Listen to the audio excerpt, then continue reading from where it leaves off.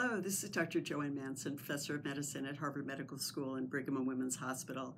I'd like to talk with you about the new guidelines on aspirin in primary prevention of cardiovascular disease released by the U.S. Preventive Services Task Force and published in JAMA.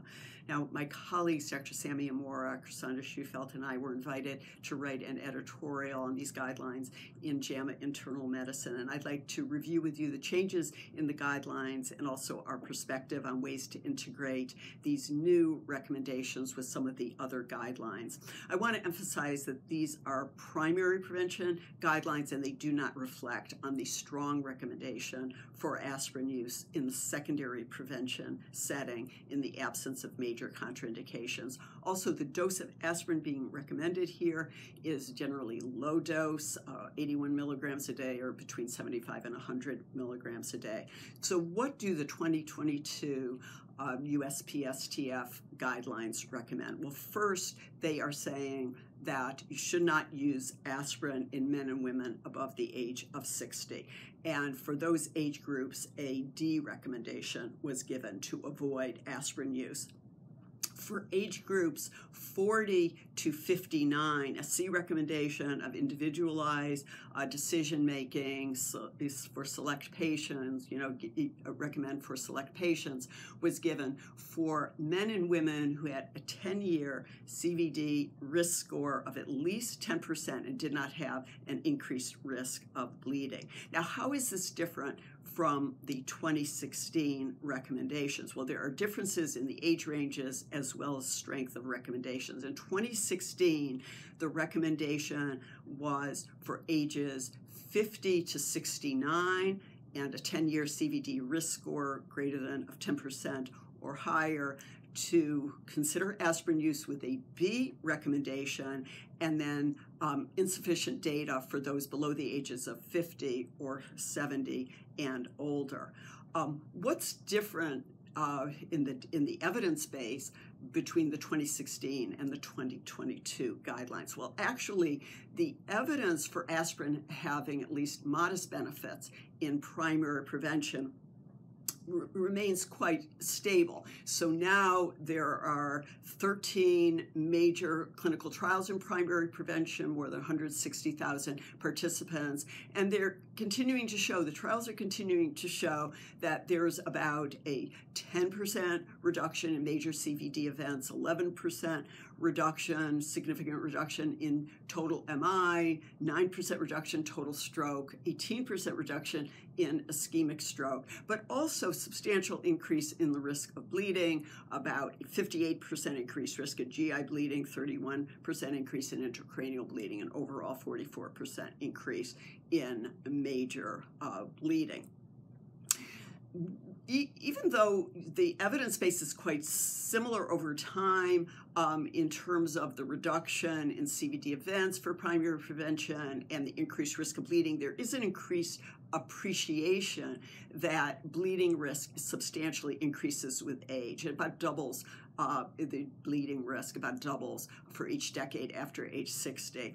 Also, there's less enthusiasm now for the use of aspirin for prevention of colorectal cancer and other cancers. So those are two important changes that may have led to these differences. Now, when you look carefully at the evidence base presented, there actually is an indication there for continuing to consider aspirin in those 60 to 69 if they have high CVD risk.